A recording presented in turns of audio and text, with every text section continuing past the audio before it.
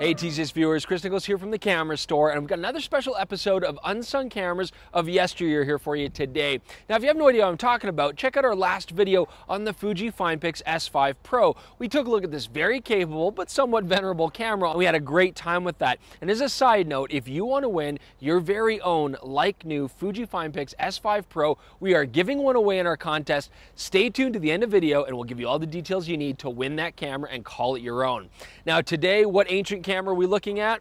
It doesn't get more ancient than this in the digital world. This is the Kodak NC2000. Now this Frankenstein camera was a mashup between the Nikon N90S in the States, or F90X around the rest of the world, and a Kodak digital back here. You can see it, 1.3 megapixels, but very interesting, it was the first camera to be made in conjunction with the Associated Press, specifically for photojournalism. And as a side point, here in Calgary, our local newspaper, the Calgary Herald, was one of the first in the world to go all digital with their workflow, using cameras like this. Now I'm gonna show you all the parts that we had to put in to make this camera work. It has a few extra bits here. I want to show you guys that next. Now, one thing we have to keep in mind is that the NC2000 is well over 20 years old. I mean, we've got ports on here from my childhood. We've got SCSIs on here and serial ports and stuff like that. And it's actually a very big challenge to make an over 20-year-old camera work with today's technology. Now, first off, the original NC2000 used a NiCad battery, if you even remember those.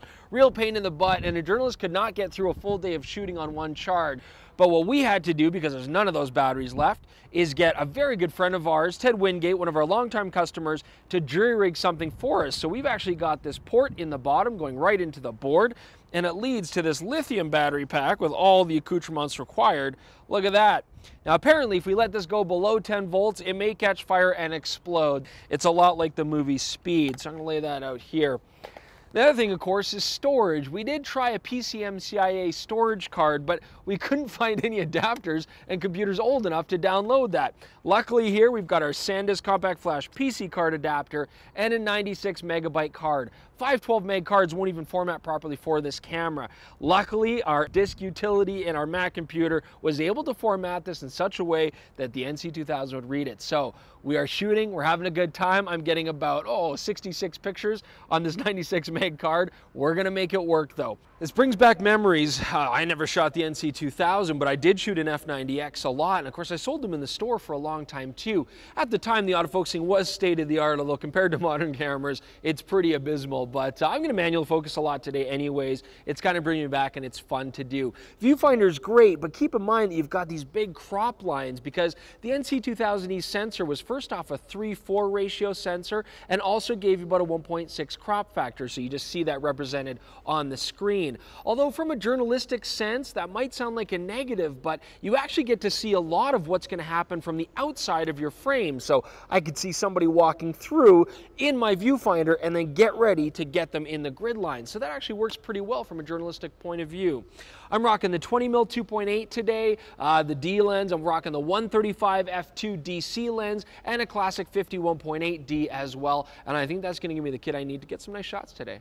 Okay, so it's time to go shoot the NC2000 just around Calgary, take some photos. But what I really want to do is just kind of go back in time, talk to some of the people who experienced this changeover. This was a really big deal in the world of photojournalists, who were of course all shooting film at the time. And keep in mind, a lot of these people were forced away from this media to have to shoot these cameras. So let's play with them, compare them. I'm going to put a roll through here and kind of look at the image quality comparison, and then talk to the photojournalists who actually had to make the switch over.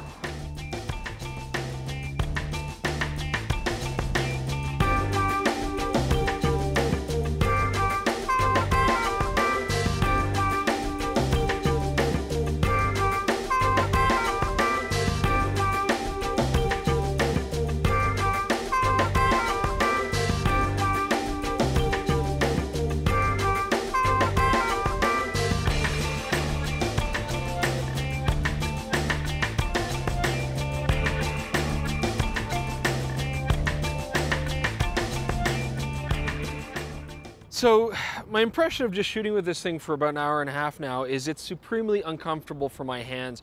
Every piece of plastic on here is just hard and sharp. My pinky especially is killing me. The position it has to be in. You know, the F90 had a really nice compact grip, but you stick this giant back on it and you gotta have big hands to hold on to this thing. It is not fun at all to carry around. On top of that, we got this cable coming out here into the 10-pin, which always blocks things like your autofocusing control. I mean, there's gaps in here. I don't know, it must be a nightmare keeping dust off the sensor on a camera like this. The only saving grace is at any time I could just unclip this, pull this off, put it back on there and start shooting film in this F90X again. Now, interesting enough, on the NC2000, it's a digital body, but we don't have a screen on the back, so I can't see what photos I'm taking. I do have a delete key on the back here. If I push that, it'll just delete the last photo that I took. Somebody, not naming names in this show, may have accused Mike Drew of accidentally deleting photos. I wouldn't even know where the delete button was on those cameras. They're too ugly to associate with. I just wanted nothing to do with them. All right, so this is perfect because we actually just ran into Leah Hennel, who works at the Calgary Herald, right? You've been there a long time. Do you remember using this camera? So I didn't use this exact model. I used the one right after it where it had the digital screen in the back. The 620? Yeah. And it was as awful as everybody says it was. Oh, man. But yeah, like I would use my film camera and I would go shoot my, if I wasn't on deadline, I would shoot all my projects on the film camera so that I wouldn't have to use this, and then I could take it to the drugstare and get it scanned or yeah. whatever. Oh, gee. It was just awful. And That it's a good being doorstop. Yeah, for sure. Yeah. Yeah, absolutely. But yeah, it brings back lots of memories. Okay. Do you want to keep it? Because I don't know. No. No. All right, so the man that I want to talk to is Rob Galbraith. Rob, great to see you again. Hey, Chris. Thanks very much. Now, Rob's been a customer of ours for a long time. You ran robgalbraith.com, very popular photo website, lots of tech stuff on there, and now you're a full-time instructor in photojournalism at SAIT. Yes. Now, I want to talk to you, Rob, because you were also a full-time photojournalist for many, many years, hey? Yes. And you especially got to play with this camera. Here's your old friend, the NC2000. So Rob, really, I want to talk to you about, you know, what it meant as a photojournalist when this first came out. Big change in the industry. But my first question is, did you like this camera? No, no, absolutely not. No, there was nothing to like about this as a shooting tool. What got me excited about it is what it represented about the future of photography. So Rob, before this, I'm assuming that you were shooting film, hey? Yes.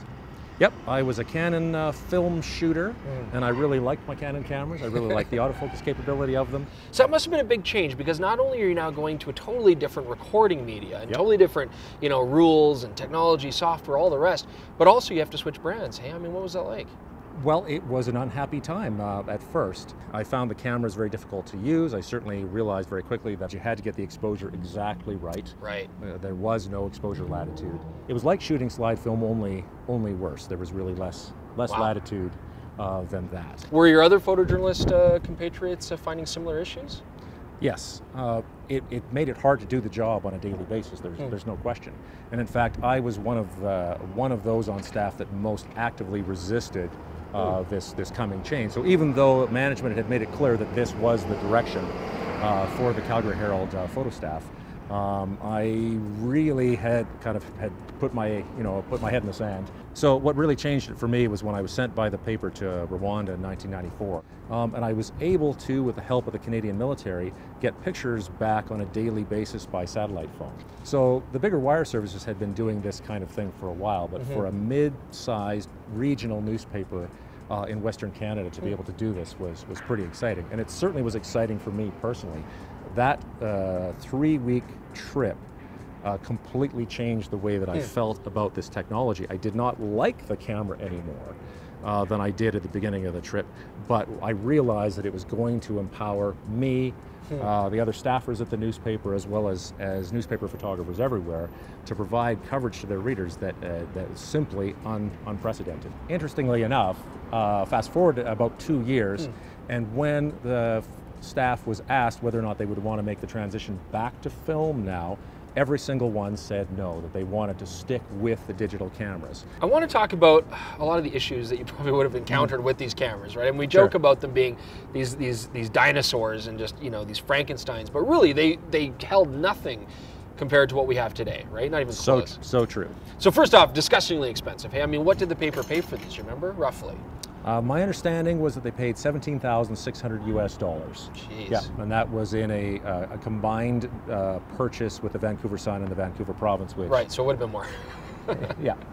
Now, batteries. We talked about how sometimes people put NiCads in here. You were saying the original battery was a nickel metal hydride, is that right? Yep. But did it last? I mean, what kind of issues did you have there? There was no possible way to get through an entire shooting day on a single charge. There was no way to get through an entire Stampeders football game on a single charge.